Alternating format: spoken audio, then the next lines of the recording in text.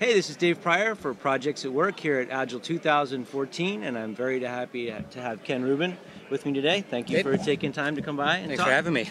So you are here at the conference to give two different sessions, Yes. right? And one is about risk. Yes, it is. So what's the main focus for you in risk and Agile right now? Yeah, I appreciate you asking, because this to me, especially over the past year, has been a very important topic. And here's the fundamental premise. Okay. I go online, I hear other people talk about risk, and what I see is a lot of heavyweight risk management machinery. Okay. Right. And so my first thought is, that doesn't feel very Agile-like. Okay. So can you give an example first of what you mean? Sure. By So machinery? trying to repurpose traditional formal risk identification, qualification, quantification, planning, the control. PMI Standard, focus. nothing wrong with that model, by the way. Right. But in Agile, we tend to do things more in a lighter weight fashion. So my first observation was, I think people are trying to bring forward more traditional techniques when they should bring some of that forward, but maybe not all the machinery. Okay. And here's the fundamental premise. And the title of my presentation is Agile is Risk Management. Okay. The point being that if you properly apply Agile principles at a fundamental level, Right. you will either make yourself robust to the uncertainty in an environment or at times anti-fragile, right, Okay. to doing that. So this is a key thing for me, because if you do Agile well, Right. you eliminate a lot of the risks that we would have seen on other projects, and so therefore reducing the amount of machinery you might need to deal with it. I'm not saying we're going to eliminate it. There's still some standard risk management techniques I want to use. Right. When a program, I'm happy to give examples, but Yeah, the fundamental premise is really that. Great. So, for example, if we outsource a component to be constructed by a sub-vendor. So we have a vendor, they're building a component on our behalf. So the uncertain event is that the vendor will fail to deliver the component on the date they specified. All right, now, you say, well, how do we handle that in an Agile environment? Right. Well, the obvious things we could do for that is, well, first question you would ask is, what do you think the probability is that the vendor won't deliver? Right. Chances are it's a probability distribution, but some people say like 50%. Sure. It might be 50% on the day they promise, but 3 months after that, it's probably not a 50% probability. It's probably like a 5% probability on doing that. But we'll stick with the single number for a moment, say 50%. Sure. So what do you want to do about that? Well, option one might be, how about we send some of our people to the vendor to work with them, and maybe that'll help expedite the component up. Okay. Well, I don't handle that in a traditional Agile-like way. It doesn't cause a new item to be put in my product backlog. Right. It doesn't cause me to reorder necessarily what I'm going to do in my backlog, but it may require me to put out a table. On the table, I list the risk, the probability that it might occur, and my specific mitigation action is to have Sarah go work with that company. Okay. So here I'm repurposing standard risk management machinery because it was the right thing to do. Yeah. The other alternative might be, well, maybe we should do the parallel hedge. Let's start building the component ourselves. I know we're paying the vendor, but if you think of what the cost of delay is, if we don't get the component, we can't ship our product, and if we can't ship our product, we lose $1 million a month. Yeah. So maybe we do now use standard risk Agile machinery. We put product backlog items in our product backlog to build a component. Okay. By the way, first one who gets to the goal line wins. Okay. If the vendor finishes first, we'll use their component if we finish first, but I can't run the risk of not having the component. Okay. So in that example, I showed where standard risk machinery, I have to have this table of identified risks, right, and I specify probabilities, who's going to do what, makes sense. In the other case, I can use things like standard product backlog grooming, which is a principal technique in Agile for managing risk. Okay. It's a factor in how I prioritize. So one of the things I've done with risk management on Agile projects, I still do a lot of traditional stuff, and part of it is just to have my head around what might go wrong. Yes. Like they won't deliver whatever. But do you think there's value in some of those practices being included just to give the executives or whoever it is a place to come and dump their fear? So, or is there a better Agile way to deal with that? No, I do want to identify important risks up front, because I think we all agree to the idea that you should attack the high risks before they attack you. Okay. I don't care if you're doing Agile or whatever, right? That's probably a good strategy. So here's the issue, though. In more traditional risk management, the assumption is early on you're going to generate sort of this risk assessment. Yeah. You're doing this now on the first day when you have the worst possible knowledge you're ever going to have about the project. And then nobody updates it. So it made an assumption that first you could do that. I have no doubt we can do some of that. Right. our ability, just like requirements. I have no doubt we can write some of the requirements on the first day, maybe not all of it. Yeah. So I don't want to ignore that, but when senior management looks at it, I want them to say, yeah, I want to give you comfort, and the domain that we're in will matter. Okay. If I'm building pacemakers, then our focus on risk management is going to be a little bit higher than when I go work on my comparative agility website. Okay. And it probably should be, but it has to also be practical. Just because I work in a truly mission-critical, life-threatening domain, build the pacemaker incorrectly, people die, right? Unacceptable. That doesn't still improve my ability to guess everything up front. Sure. Right? Sure. I just want to make sure I'm very careful and very focused about my risk. I think you should be that way anyway. I'll simply acknowledge that in certain domains, we're likely to spend more time on it than others. Right. In a pacemaker domain, we'll probably think more about risk than we do in a website we're building.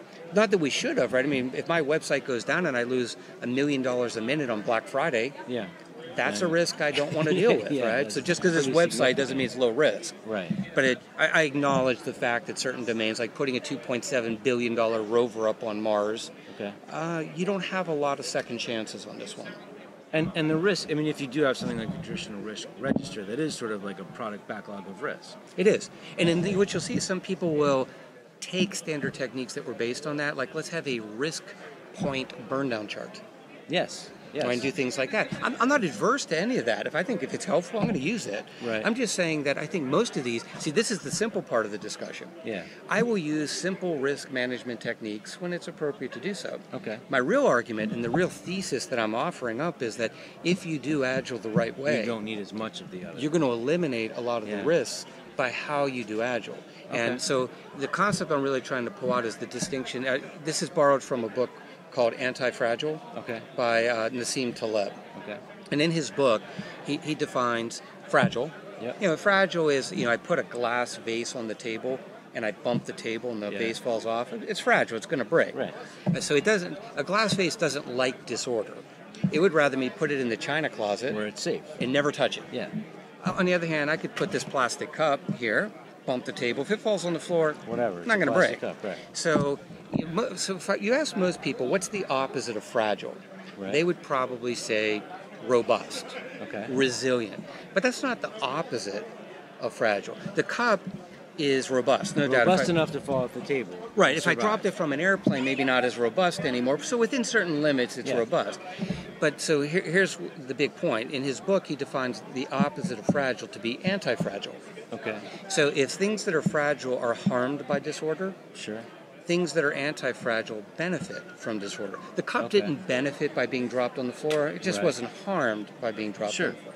So my thesis was, if you apply Agile correctly, it will make you at times robust to uncertainty in your environment, and it also at times anti-fragile, meaning what if you could actually get better in the presence of uncertainty? So if risk management was viewed as the act of eliminating risk, what if I told you that certain risk you actually benefit from? Are you sure you want to eliminate that?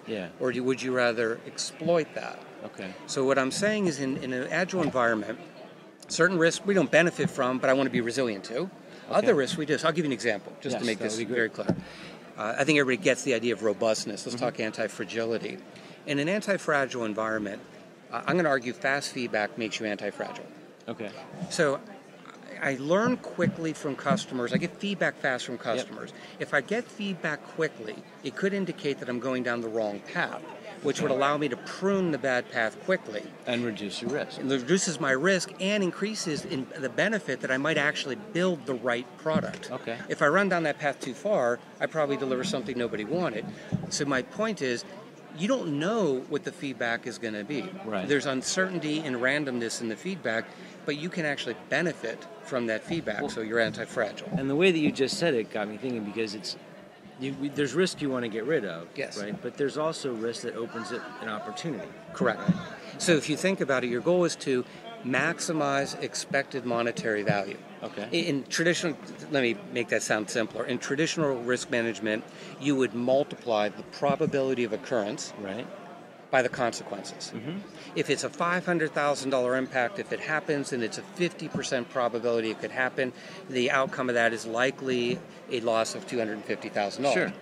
So your goal is to maximize that, the economic value of that. So that means minimize losses and exploit benefits. Okay. I mean, think about stock options for a moment. Yep. Stock options are anti-fragile because you have minimum downside and you have unlimited upside. Okay. Meaning you can only lose the amount of money in your exercise price to get the stock options. Right. But if it goes up, for every dollar it goes up, you're a dollar more in the money. Yeah. So in an environment like that, you like volatility in the stock price because the likely outcome is if it goes volatile in the negative direction, you've bound a downside. Right. If it goes really volatile in the positive direction, you're a millionaire. Right. So anti-fragile, simply stated, anti-fragile is when you benefit more from randomness than you're harmed by it. Okay. And what I'm saying is by applying core Agile principles, you frequently can be in a position of actually benefiting from the randomness. And if that's true, your goal is not to eliminate it, your goal is to exploit it. Yeah. Exactly. Cool. Awesome. All right, so when is this talk? This will be Tuesday morning at 9 o'clock. Okay, tomorrow morning. Is it full yet? As far as I can tell. Okay, so you're going to have to get in line. And then you're also doing another session. I am. One quick note: they are going to videotape. They're going to video record tomorrow's session. So if you can't make it in the room, so watch the video, and we will come back and post a link. Now, the other session, just real quick, that's a different type of session. The other session is what's called Stalwarts. Okay. Which is sort of a unique thing that happens at the Agile conference. They invite a handful of people. Typically, some people who've done something or wrote a book or rock stars. I don't know that I'm a rock star, but they were kind enough to invite me. I sit up on stage, they bring couches and chairs up, and literally people submit questions, and it's like this, it's a discussion. Yeah. People come up, we sit down, we chat about it, and then the next person comes up. So it's really an opportunity for people who want to have a discussion and maybe get some insight into what the issue is they're dealing with and how other companies might have dealt with it. Cool. And it's Thursday. Yeah, all right, Thursday. So what time Thursday? I believe that is the 10:45 session. Okay, and I'll put links up to that as well. Great. Thanks a lot for coming by. I appreciate it. It's great talking again.